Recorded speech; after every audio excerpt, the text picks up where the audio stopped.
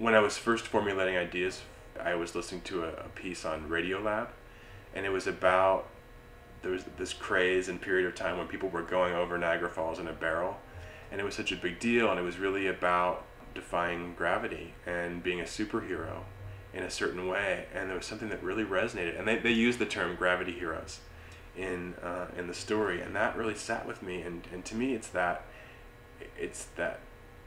to make the choice to upset the ground underneath yourself is so rare and so heroic, because to actually make the choice to move toward a better way of life, even if you're going to give up all security and all sense of what's underneath your feet, I find people that do that and do that by choice to be remarkable, and it's something I aspire to myself.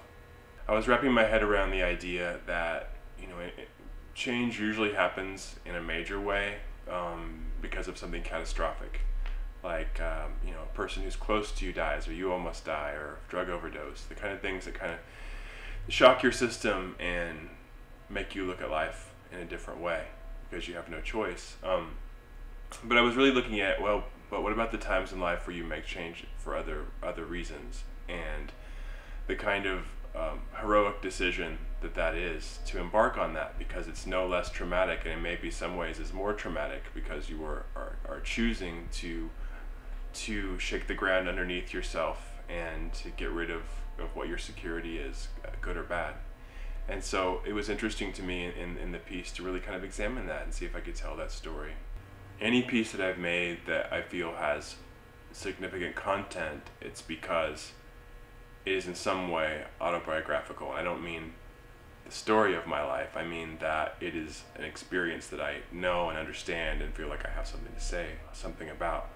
And so in this particular case, it's what I'm experiencing personally right now. And the way I set this piece up was in 3 sections. And the first is really about destruction and violently changing a way that things are, knowing that it needs that kind of shock and upset to actually be significant. The second section is about really going within and developing a greater understanding of where you are and the why that got you to this point. Exploring the subconscious and understanding, to the greatest extent possible what all these things mean. The last section then was to look at, well, then what do you replace that with? What's the new path?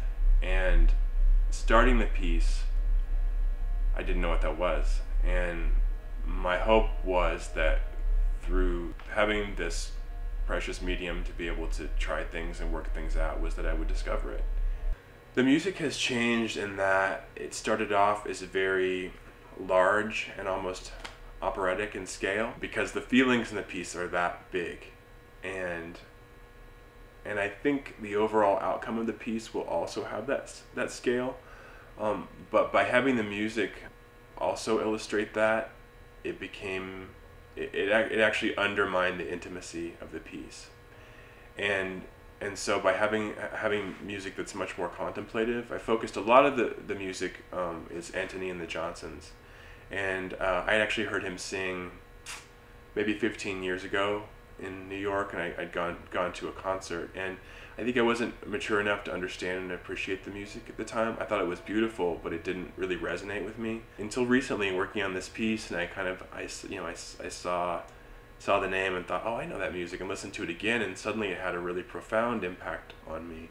And it's been funny because anytime I've been listening to it or had it playing, people always walk by and go, who is that?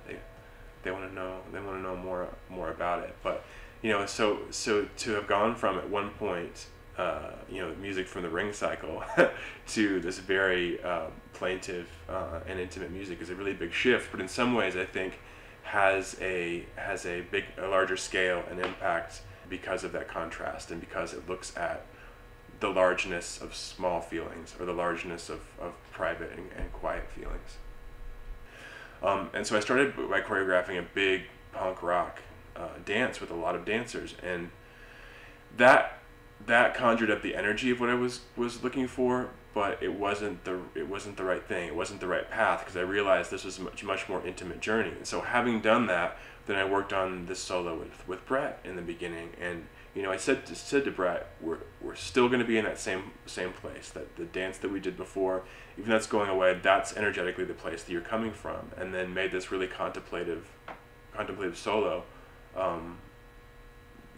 Stylistically very different. The music's very different. Still tapping into that energy we had explored before. And I don't think one would have happened without the other. If we hadn't gone to all that trouble of making, this big dance that nearly killed off the dancers, wouldn't have been able to arrive at a solo that had the level of depth and interest that we ended up making afterward. Trey and I got really interested in the idea of using some piñatas and blindfolds. The idea that people were just going for it, using their bodies as sticks, trying to whack this thing open, try to get inside of it.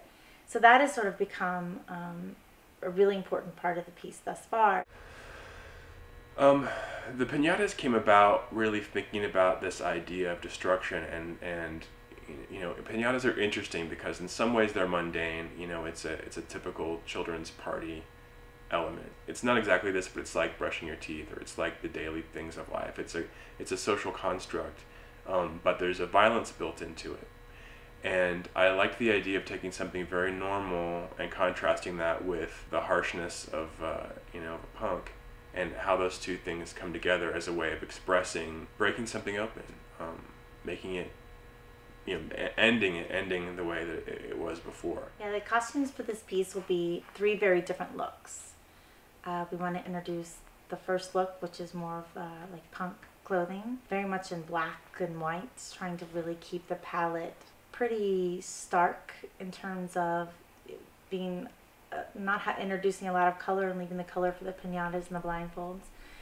The second piece is all based on flesh tones and involves a series of hoodie jackets that I've been trying to create. Andrea told me about halfway through the process that it was the most rigorous design process she'd ever been through. And the reason for that is, and this is the reason I like to work with Andrea, is that she's so open to this way of working.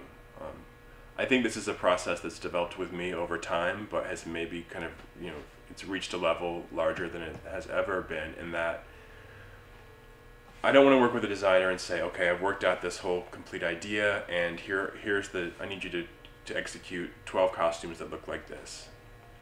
I'm not so much interested in that, because I'm not a costume designer, and I want to work with somebody who can bring more to the table than what I can. This piece in particular, I'm going to be fascinated each night to see how it falls on the audience. I won't really go into the reasons why that is, but one of the conclusions for me that's important is that everybody in the theater understands that, this construct that you thought that we're separate, that okay, we're up here on the stage, we're doing our performance, and you're in the dark, quiet, very separate from that.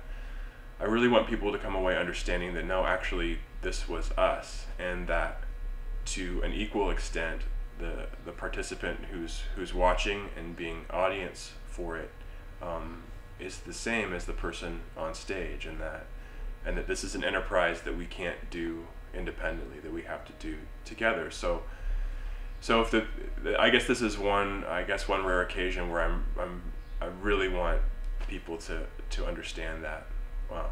And even if it's not on an intellectual level, just on some more base plane, that if they come away with that understanding that they were a participant in the performance by their observation, then that would be really great.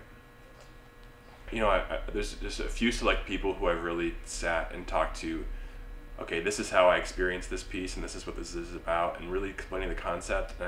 And in every single instance, that person has then gone on to make a major life change, to the point that, like, quitting jobs and like that kind of thing. And I'm just hesitant to tell anybody about the piece at this point.